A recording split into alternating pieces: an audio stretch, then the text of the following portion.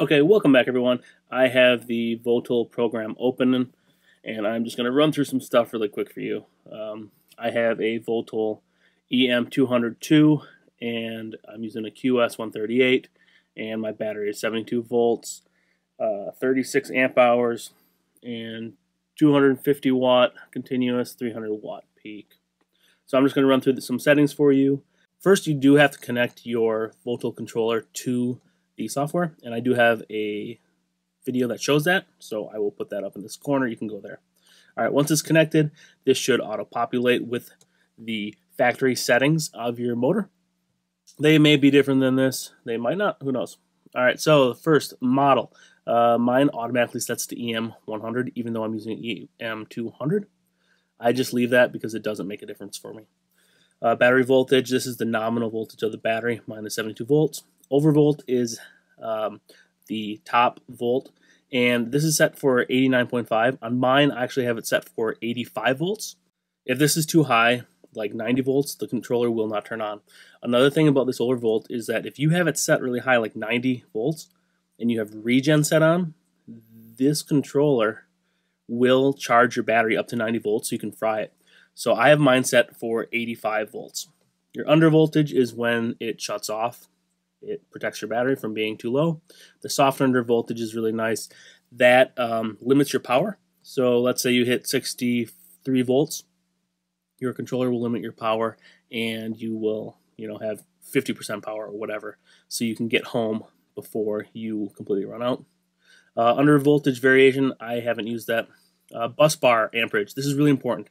This is how much current you're going to pull from your battery, and that also determines how much power you can get. So, 50 amps times 72, that's your wattage. That's how much watts you're going to get out of that.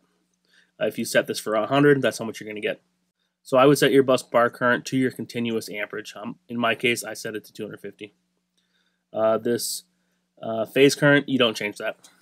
Okay, over here, your throttle voltage setting. This is for setting up a throttle. Typically, this will be set up factory for you. The low protect is that when you start the controller, if it sees a higher voltage than this, it will not turn on the controller. You won't be able to go. And that's just because your throttle works from 0 volts to 5 volts. As you twist it, the voltage goes up, and that's how it knows, how fast you want to go. So if you start the bike and you have the throttle fully pinned at 5 volts, it'll see that it's above 0.3 and it won't go. Your starting voltage is when you want that to start going. So right now it's 1.24, and then the end of the throttle is 4.31 volts. So right now, when you twist it, once it hits 1.24, it's going to start driving, and once you hit 4.31, it's going to stop. Well, it's going to stop going any faster. These are important because you can tune your range of throttle pull. I like the start voltage as low as possible. Mine is 0.9 volts, so that way it really starts going as soon as I start twisting the throttle. And my top end is a little bit higher than this 4.31. I think I have 4.7. And the high is just the limit of your throttle. I don't know why this isn't set for 5. Mine was not set from 5 from the factory, so I just left it at that. Start settings. Starting torque. I think it's typically 0 or 1. I actually have mine set for 150, and that helped me with a soft start issue I was having. But typically I heard that it usually is just 0 or 1. Nobody really messes with that. Same with the second box. This is 0 to 350 range. The larger the number, the faster the torque comes on. I haven't had an issue with that. I have mine set for 0 on my controller.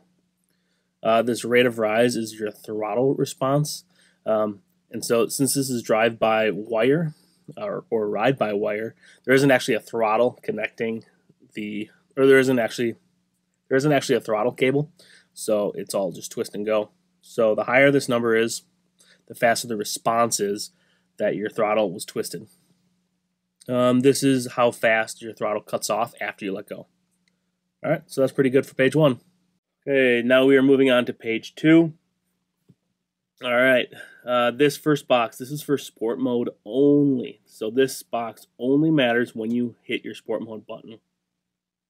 And your sport mode is a timed momentary button. So you hit the button and then you go to sport mode for 60 seconds, and then once it shuts off, you have a recovery time. All right, so this amperage is the maximum amp from your battery for sport mode. And so like my battery, I got 250 amps continuous, 300 amps peak. So I can put 300 amps peak here, and that will limit my sport mode to 300 amps. This second one is your flux weakening value. Manual says less than 3,000, but mine came stock at 6,000. So I left it at 6,000.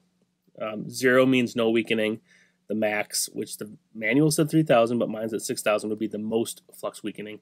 And that means that it weakens your flux and gives you higher RPM at the, but then you lose torque.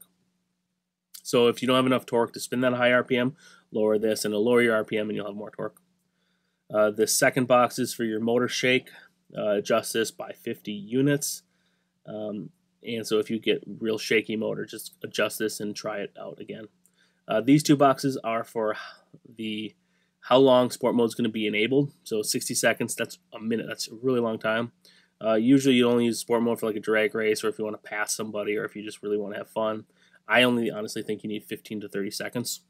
Your recovery time is how long you can't go back into sport mode to let the motor, battery, and controller cool off. 180 seconds is pretty good. And remember, this only affects your sport mode. So you could mess with these numbers all day and you'll never notice it if you don't have sport mode. This is your downhill electric brake assist. You've also got downhill control and hill hold control. This is a checkbox, yes or no. This just applies engine braking so you don't roll away when you're at a stop sign on a slope. I don't use that. This HDC enable. This is this limits you when you're coasting. My understanding is that this limits your top speed when you are coasting, and so it doesn't allow you to go over an RPM if you were like cruising down a hill and you had so much momentum that it didn't want you to fry your engine. If you have this enabled, it will limit the motor to 9,000 RPM. And I keep saying engine and motor. I'm sorry. I come from I come from an internal combustion world, so I interchange them sometimes by accident. So if you have this set at 9,000 RPM and this enabled, your motor cannot spin past 9,000 RPM. This is kind of nice because you can limit the top speed of your bike. But you can turn this off and try to go to the moon. And this, all right, so this next box is your speed limit. On or off, and this speed limit is calculated based on vehicle parameter. I do not use this limit. I use this one up here. This area over here, this is your flux weakening compensation. This over here is your actual flux weakening to spin the motor faster, but this kind of compensates it and makes your motor less jittery and makes it accelerate better. Mine was at 250. And I had a weird little surge at low RPM, so I had to turn it down to 65. Or I'm sorry, mine was at 110. I turned it down to 65, and it's a lot better. You can mess with this a little bit. The range is 0 to 250. All right, 3-speed. This is a really important box. If you have this enabled, you have a 3-speed switch or a button 3-speed. Mine is a switch. Button is kind of cool because you can just kind of switch between them, but it's a little bit more annoying to set up. Okay. So if you have 3 speeds, you've got low, mid, and high. Their translation isn't the best, but this is high. This first column is your percentage in each mode. So right now it is set to 60% of full power. And if you remember back on page 1, right here, your bus bar amperage, that's your maximum power. So this 60% is 60% of that bus bar. And then the medium range is 80% of that bus bar, and the high range is 100% of that bus bar. So you can set those to change your different modes, okay? This box over here, this is for sport mode, okay? So when you press sport mode, it goes, It doesn't go to low or medium. If you're in low or medium and you press sport mode, it actually skips those and goes to high, which gives you 100% of bus bar. And then it gives you this section, so 100% more of the bus bar. So, normally that would be, since it's 50 amps, it would give you 50 amps here and then another 50 amps here. And then it would limit you whatever you have set here. So if you had 50 amps up there as your high power, and then you had, 75 amps here, because that was your max your battery can put out. Even if you have 100% here, it's only going to give you a maximum of 75. So that's how the sport mode works. This is your flux weakening for medium and high. I don't believe you have flux weakening in the low. These are typically set from the factory, so you should not have to mess with those. If you do, mess with them very carefully. Soft start. This is simply if you want a softer start when you are accelerating.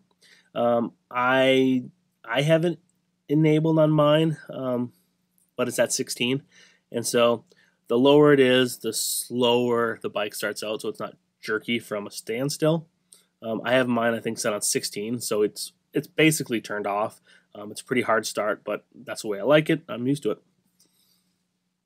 All right, that is page 1 and page 2.